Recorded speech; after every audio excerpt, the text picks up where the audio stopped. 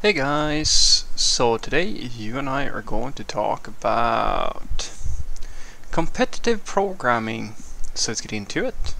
So the question in question was, Frederick, is it true that competitive programming is a waste of time?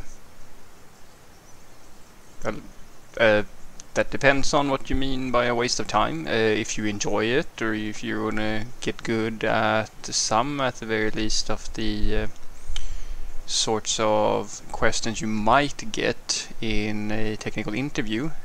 Usually there's a good chance that you will get one or two, or sometimes a hybrid of things, where like the companies will focus on computer sciencey, algorithmic types of questions, which are the sorts of things that you might find in a competitive programming environment. But there's also a good chance that they will focus more on closer to reality type of tasks, where you have a code test where you're supposed to build like a small API, or you're going to build a small front-end application or something like that, to sort of prove that you have the skills necessary in order to work in an IT company. But if your question, I suspect I sort of know where this is. This is what I derive at the very least, because I think the reason why you're asking is whether or not there's any type of overlap or additional value for you in terms of things that will help you get employed, or things that will help you do well as a software developer. And in that scenario, I can tell you that on average, no, you're not going to get a lot of benefit from competitive programming.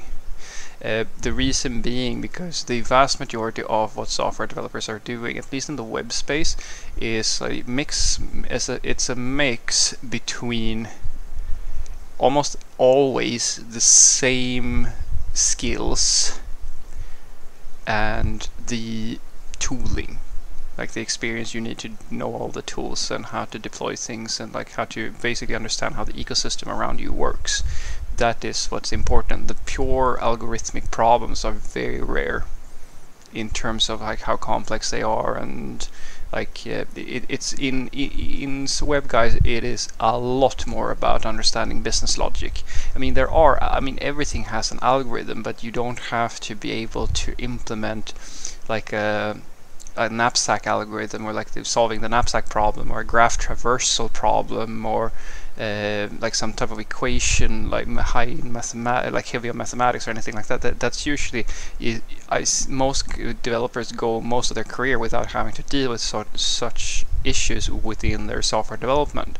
It's also one of the reasons why people criticize having like these sort of die-hard computer sciencey questions as sort of the gateway in order to work as a software developer, because it's so rare. I mean, you want people, of course, that are smart, but it's so rare that you use those specific, like that specific talent. Most developers don't pass like these sorts of questions. I can tell you that much. I mean, it's not uncommon for people to work as software developers but not be able to do a lot of this stuff as the competitive programmers are doing. And so the value for you as a professional is debatable, I would say,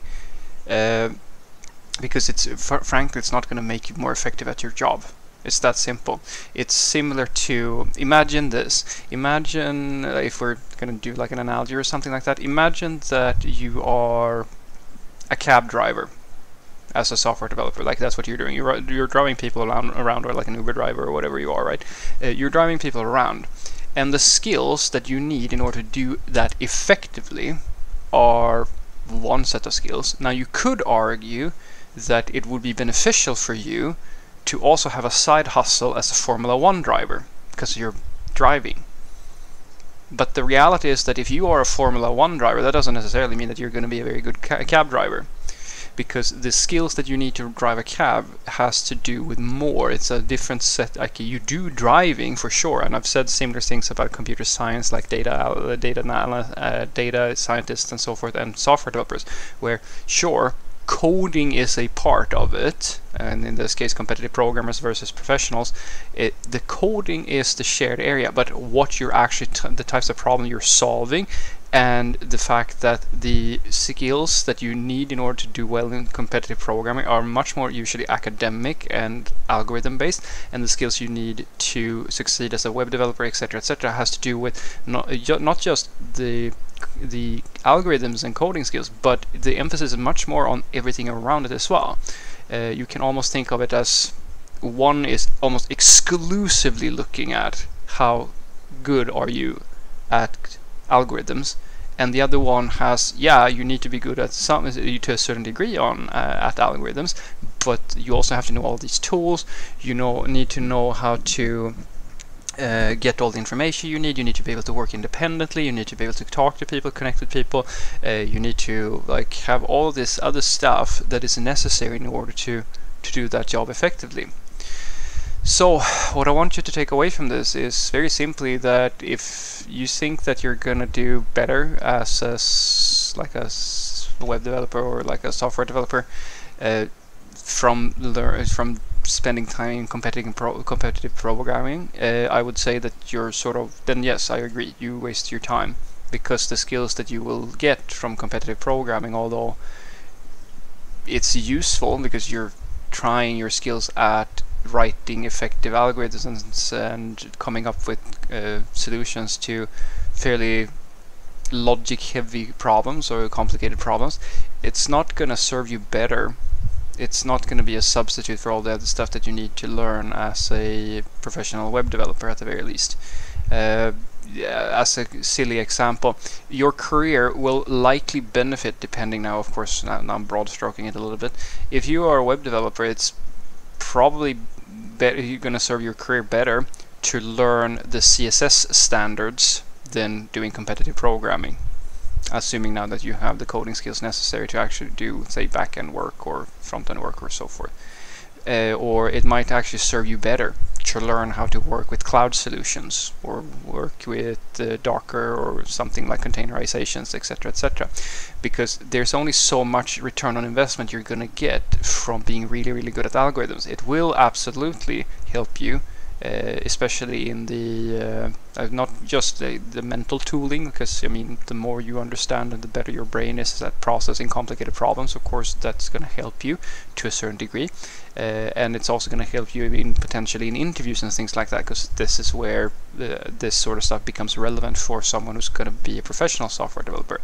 But you, as I said, you have to understand that this is not it's just one dimension, it's just one thing, and the levels that you need in order to do really well in competitive programming are not necessarily going to be as high to do well within software development. It's a range of other skills that has to be there, so it's more dimensions, but the peaks for that coding, understanding and comprehension of algorithms is not as high.